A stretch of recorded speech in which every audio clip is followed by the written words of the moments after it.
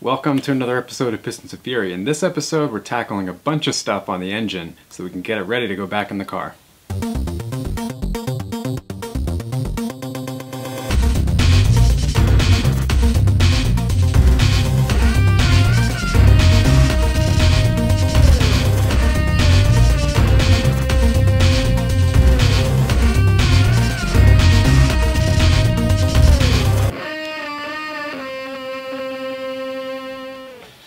Alright, so what I'm doing here today is I need to mount, now that I have the engine compartment kind of clean, painted, all that, I need to mount my this crazy looking oil setup. Kind of looks like one of those droids from the Star Wars movie where they're on the ice planet and the thing kind of pops up. Anyway, so what I need to do is basically space this off of my frame, conveniently about an inch, which is what I have. I've got this leftover bar stock from one of the previous projects. So I need to cut a 4-inch section of that. I need to mount this to this and then mount this to my frame. So what I'm going to do, because there's not a whole lot of room in here to fit a long bolt, I need to mount them separately. So what I'll do is I'll cut this, drill it, probably do some nutserts in here, and then I'll do nutserts in the frame. So 2 to the frame, 2 to this, and then we should be all set. But I gotta paint this too because it's kind of bare metal and rusty. So I'm gonna cut this, get it painted, and then we'll get it mounted up to this, and off we go.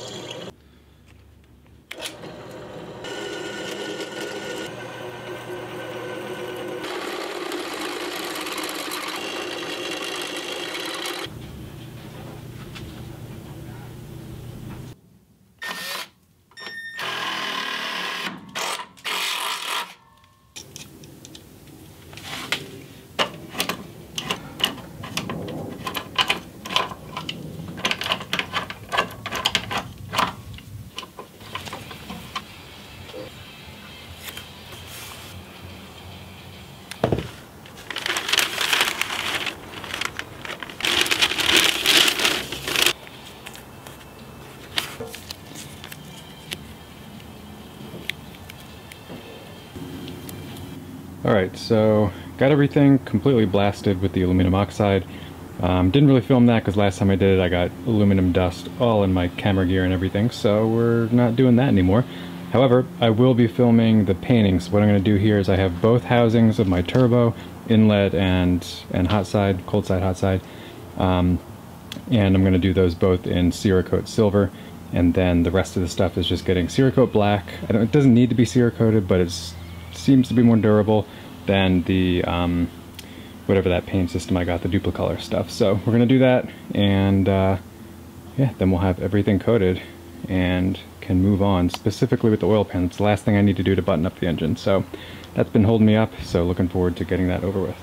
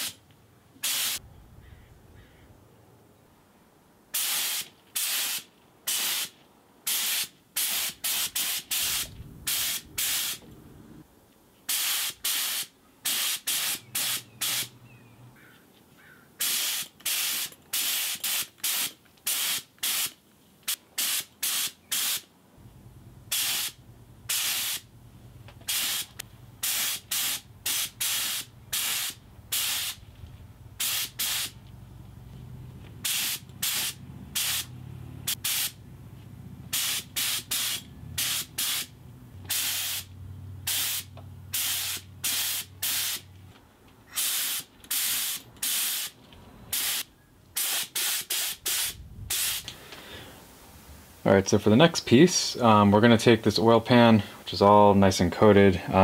Actually need 5-7 days to make sure this is fully cured, but I'm going to be really careful with it and get it mounted on the engine.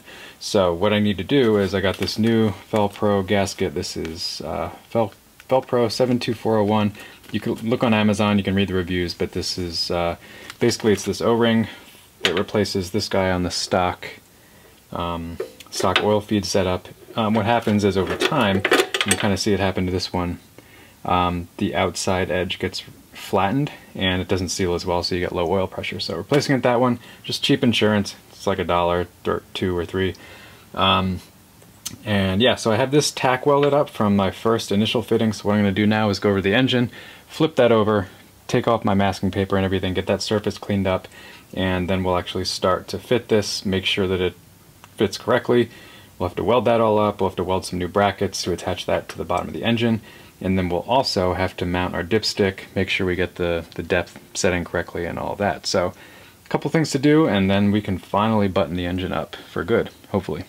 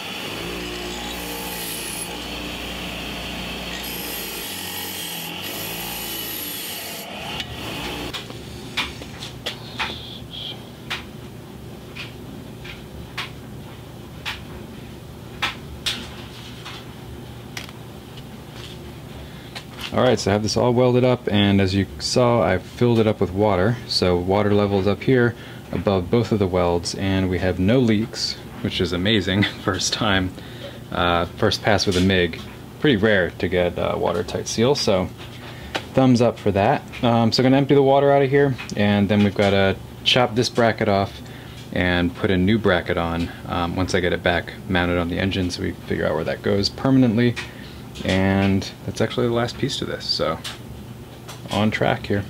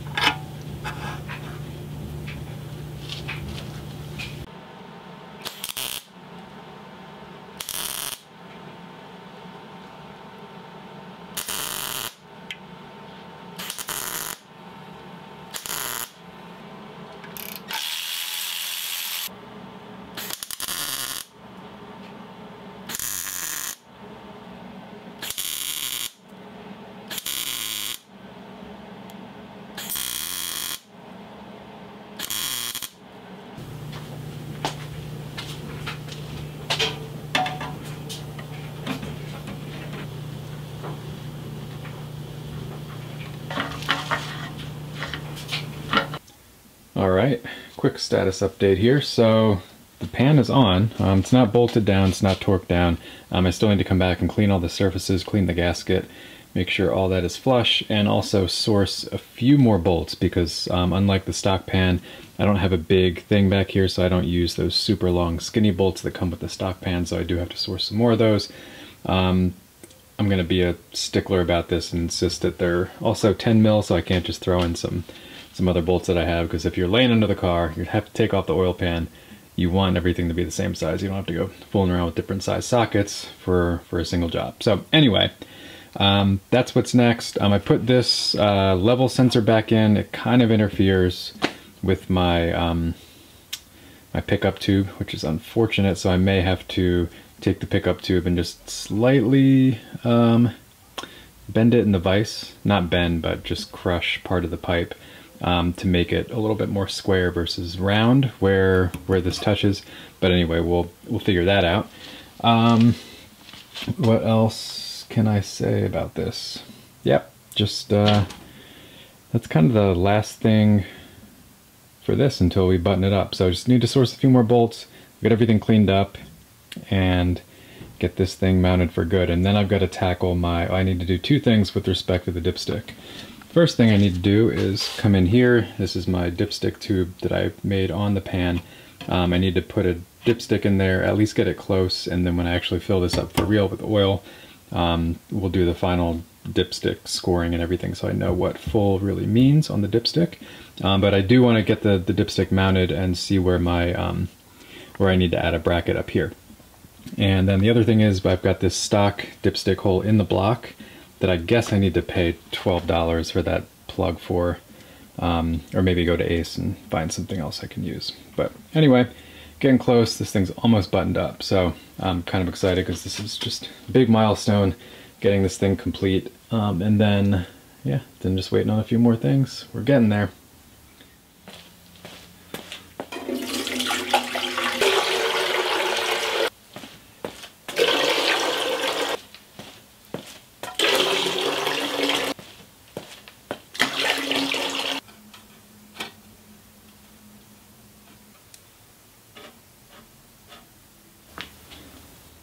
Okay, so just took the measurement, and what this basically told us is that this fifth dot right here, this is going to be the high point. This was, I basically aligned the dipstick, this fifth dot, to the height of the water that I put in, and I have 6 quarts in there. I've got an oil cooler. It's a pretty big system, a lot of plumbing and everything, so 6 quarts is the right amount. So what that tells us is that we need about 2 3/4 inch of dipstick beyond the tube. Now, because my engine setup came from a express van, I have an excessive amount of dipstick here left to play with. So let's see, that is the dipstick kind of fully seated in the dipstick tube. And I've got a good couple feet past here, so I basically have to come down here, measure 2 3/4 here, cut it, probably straighten it out, and then add my own markings onto here that kind of measure, or that mimic the holes at the other end. So I'm just gonna probably measure again, so I measure twice, cut once, and we'll see what we can do with this. And here we go. This is the finished product. So basically just cut that off with some tin snips, took it over to my vise and slowly just pushed it further and further into the vise jaws and clamped it down, so I kind of removed what used to look like this. Just little by little, it's pretty easy. And then just took this to the grinder and grinded a nice little round edge. So what I have now is something I can basically go back to my oil pan and take another measurement and just kind of eyeball where my high point is, and then I'll at least have a range for the dipstick, and I'll know what's full, and I'll know when I need to add a little bit more.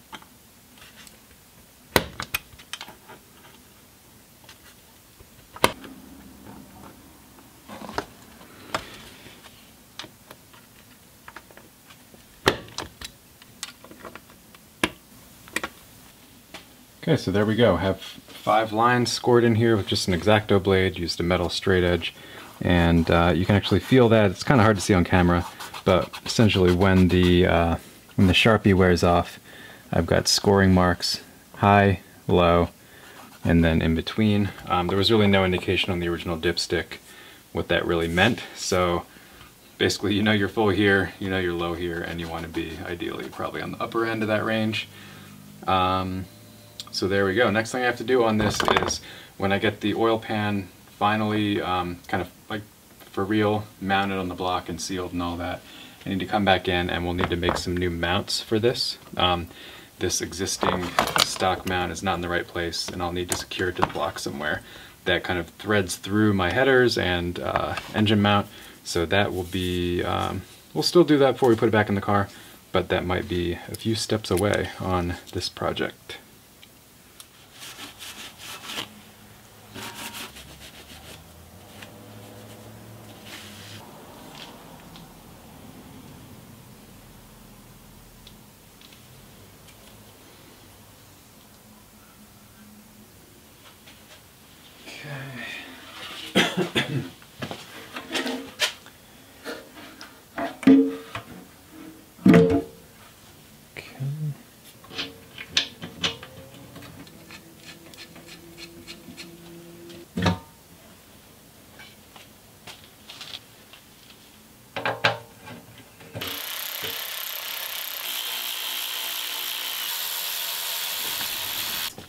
Alright, so finally I have this oil pan on. A few things, because I'm using a sheet metal pan. So first of all, if I haven't said this before, sheet metal pan, probably not the way to go unless this is your only option. If I had to do this over again, I would definitely go with the GTO pan. With the amount of time I have in the fab of this thing and the issues that I have with respect to all the hardware and the positioning of the various things, total pain in the butt. So a couple things, because my flange on this pan is a lot thinner than the factory pan, some of these bolts bottom out, so I have some washers here to space them out where I don't have a pass-through. So these are okay because they go right through the block, but in some cases you kind of bottom out. So for the most part I was able to stick with the 10 mils, except at the back here, well these are also 10 mils, but a smaller thread size, because these formerly used to go into the back of the pan, which is really long, so I had long skinny ones there. So found these, going to use them for now. I might get something better. And because of my remote oil filter, I have to use a non-standard, it's like I think it's a 12 mil nut on a stud, which is a total pain. If I ever have to take this thing off under the car, it's going to be kind of misery. And then 10 mils through here, and that's pretty much it. So I kind of broke my level gauge or level sender when I was test fitting, so I need to get a new one of those, or I might just plug it because I have a dipstick and I can just do that. So anyway, pretty good. We're kind of set here on the bottom end of the engine. We're all buttoned up, so I get to flip it back over and continue work on some other stuff.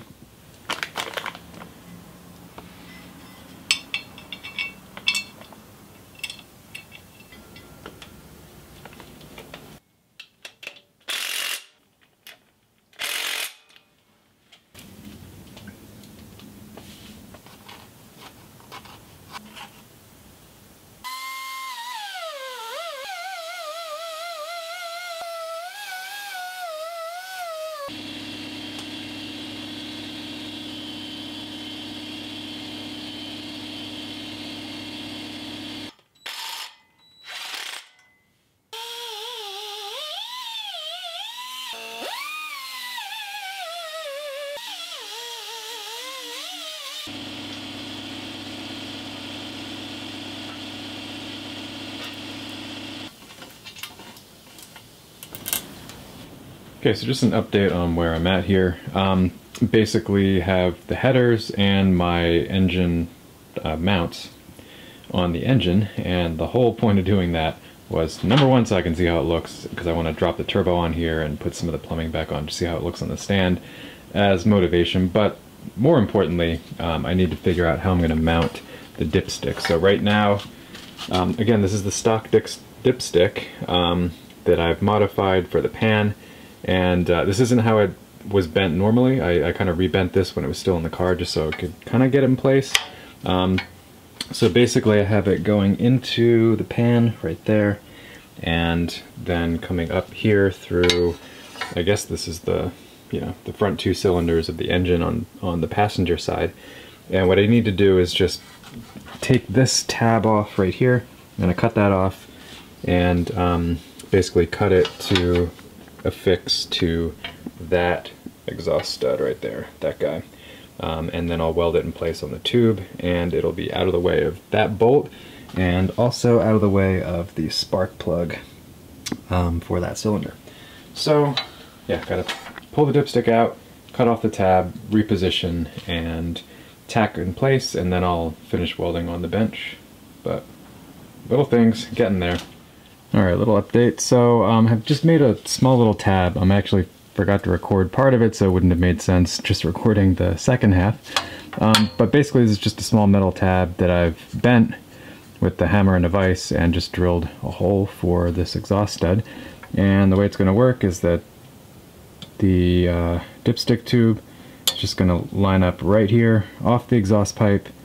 It'll clear everything, give me a good clearance to that bolt, and go right down to the pan. So I've got a spot down here grinded off so I can use my ground clamp, and I'm just going to tack it in place here, and then we'll pull it off and do the finish welding on the bench.